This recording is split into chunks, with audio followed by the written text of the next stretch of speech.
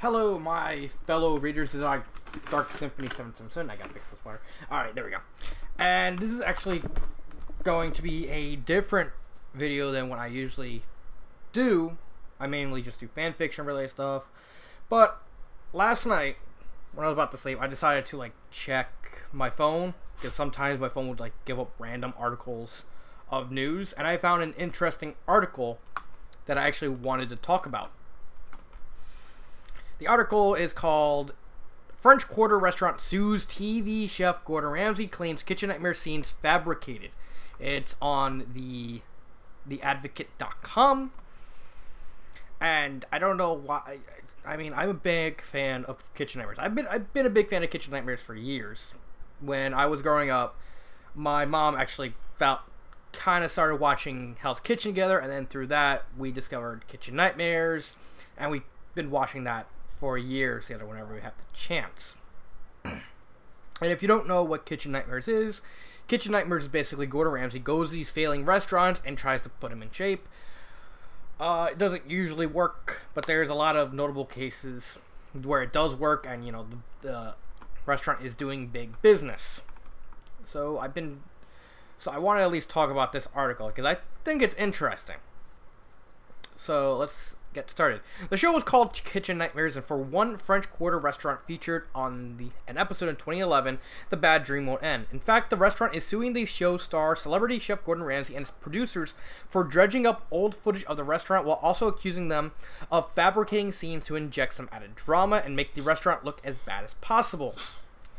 Oceana Grill, a seafood restaurant in a few steps off Bourbon Street, was once the subject of the Fox network reality show. For seven seasons, more if you count the British version, the show featured Gordon Ramsay as a foul-mouthed truth talker brought in to turn around troubled restaurants.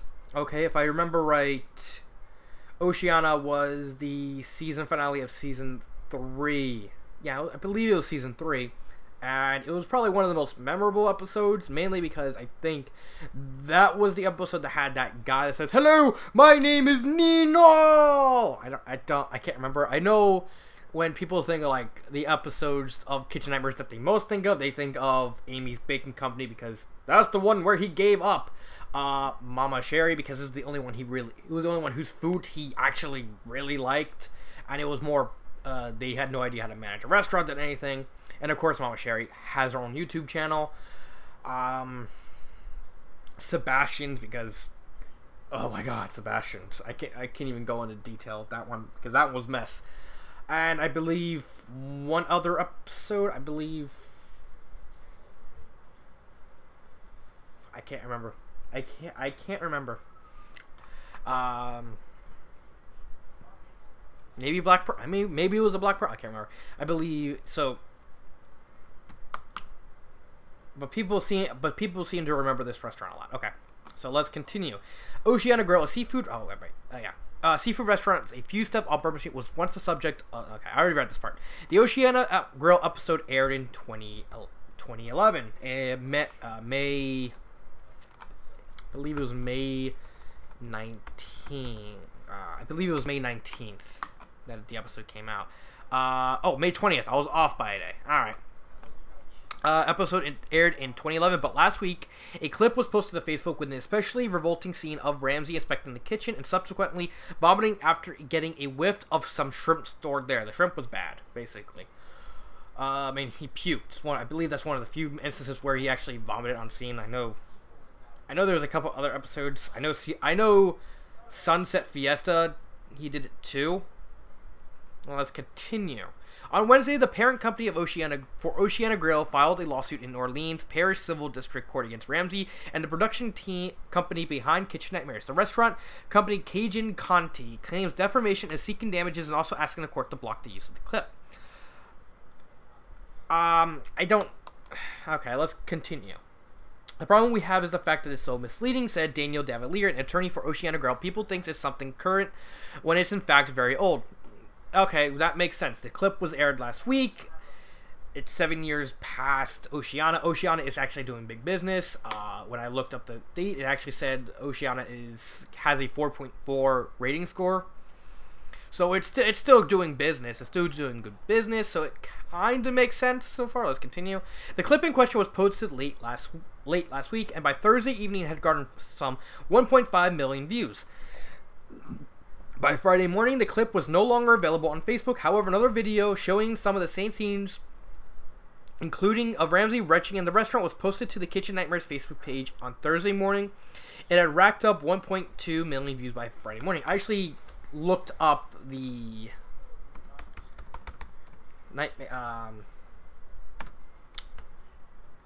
YouTube, because I remember they also uploaded the clip to YouTube.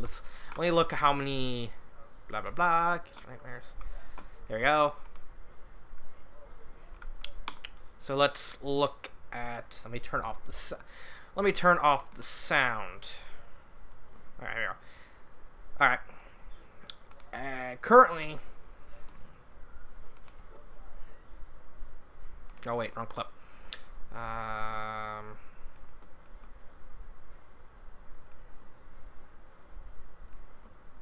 think it was either.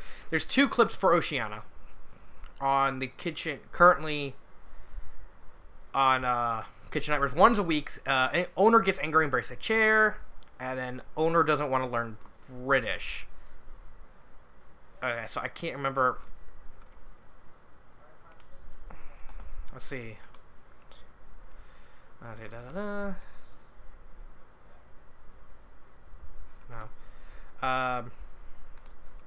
I don't use Facebook. Sorry if I went on the YouTube for going on the YouTube page. I don't use Facebook, so I don't know when if it'll ever be on YouTube or anything. But I think the video was posted on YouTube. Okay, so far it kind of makes sense. Let's see, where was I?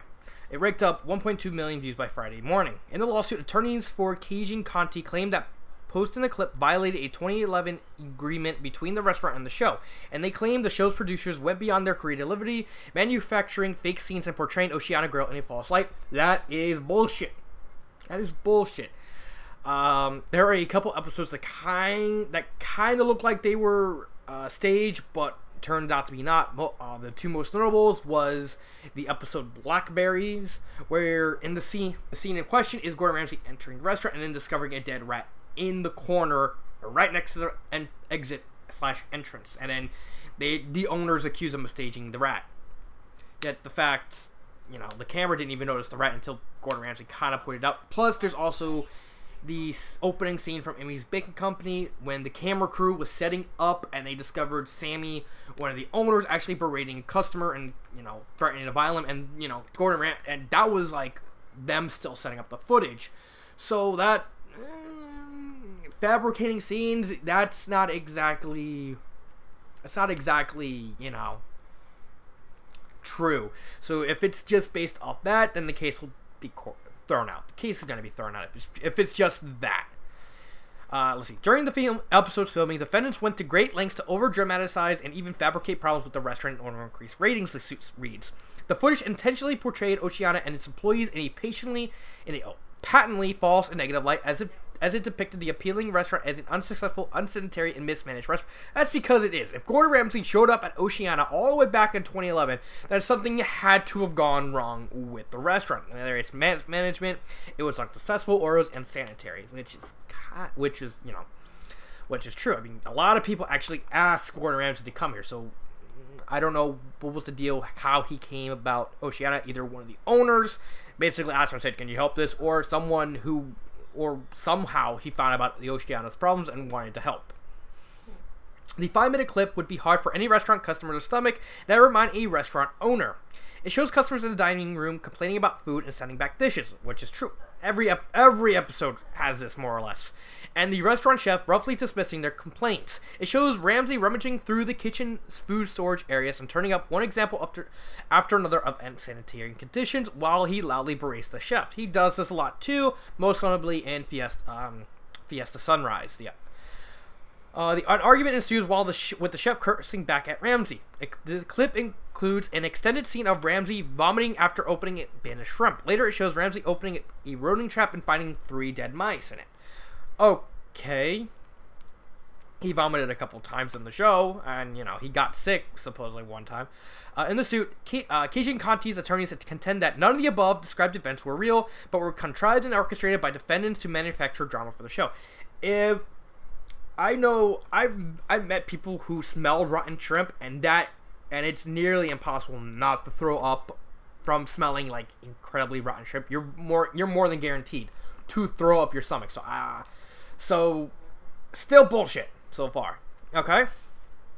In addition to Ramsey, the suit from Keijin Conti names as defendants Upper Ground Enterprises, a Smithco, and Optomin Productions. Kitchen Nightmares was part of East Fluid's reality TV shows focused on the inner workings of restaurant. This particular show was based on Ramsey kicking troubled restaurants into shape. Basically, a lot of other restaurants, they became not as popular. I believe the only popular offshoot that Kitchen Nightmares kind of started was Bar Rescue, and Bar Rescue is actually a pretty big hit. But that would be the only really popular shoot. Ooh, something fell. That would be the only one. Okay. Oceana Grill, however, evidently had misgivings about the show early on after the taping. In 2011, the restaurant company sued Fox Broadcasting and Upper Ground Enterprises, trying to block them from broadcasting episodes to prevent any impending harm to Oceana business, according to court filings. So Oceana didn't want their ugly business. So it sounds like, in this paragraph, Oceana didn't want the show episode to air because they didn't want their dirty laundry aired. That's what it sounds like to me. Although the episode did air on May 20th, 2011, Keijin Conti says in its current suit that the two sides reached an agreement that year that restricted defendants' use of the footage of the episode. Okay. According to that settlement, if the show's producers used remixed footage from the episode in the future, they were required to pay the restaurant an additional $10,000 and present an update statement about the current condition of the restaurant. Alright. That actually sounds kind of fair to me.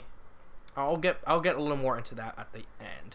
The new clip, the restaurant's attorneys argued in their filing, implied that the choreographed events in the trailer were still plaguing Oceana. They argued that when the producers issued a remix, they had a contractual obligation to provide a positive factual statement about Oceana's then current business, and they said that they should have exercised more caution to avoid portraying Oceana as a current grotesque, inedible restaurant.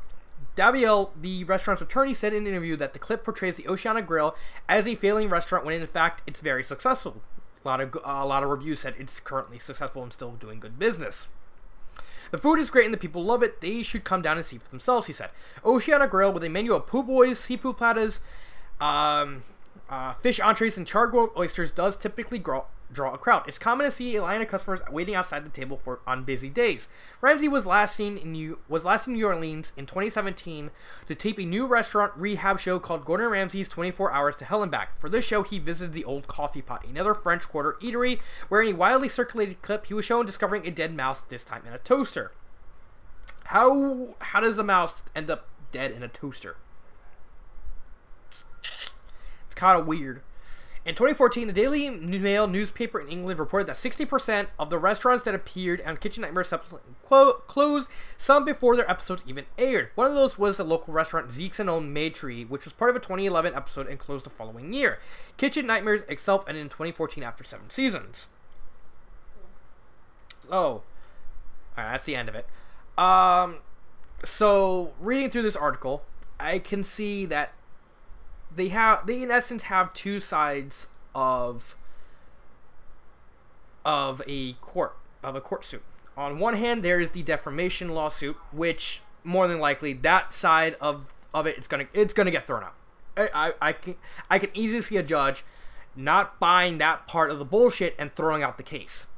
However, I can see the second clause for the remix footage of providing an update. I can see that going, that part of the case going through into court and Gordon Ramsay being there.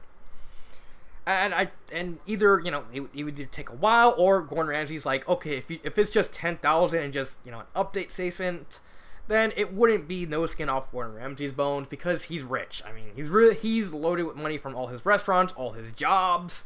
So 10,000 is just a dip on the water for him. And if it's just an update and just stating an update saying, oh, the restaurant's still open, it's still doing good business, it wouldn't be that bad. But I still think that unless I think if they rework the court documents, if they like sue him just for the remix thing, then I can easily see that being in court. But like, I believe the court case, the entire court, the accusation, the subpoena, whatever you want to call it, is going to get thrown out simply because of the first half. I mean, it might not. If anything, they're probably just going to rework it, get rid of that first half, and just sue them for the remix. But I don't see why they would want to claim. I mean, it's kind of hard because on one hand, you have the staged fabricated stuff, which is bullshit. Any fan of the show, and Gordon Ramsay and a lot of other people will probably say that's bullshit. But I can agree with them on the remixed footage. I know I'm kind of repeating myself, but I have a habit of doing that. So, do I think they're gonna be able to take them to court? I'm gonna say a 70% chance of the case being thrown out. If any, and the 30% chance is only really on the second half of the lawsuit, the remix footage. But more than likely, the case is gonna be thrown out. So tell me your thoughts on the entire situation. This has been Dark Symphony 777, and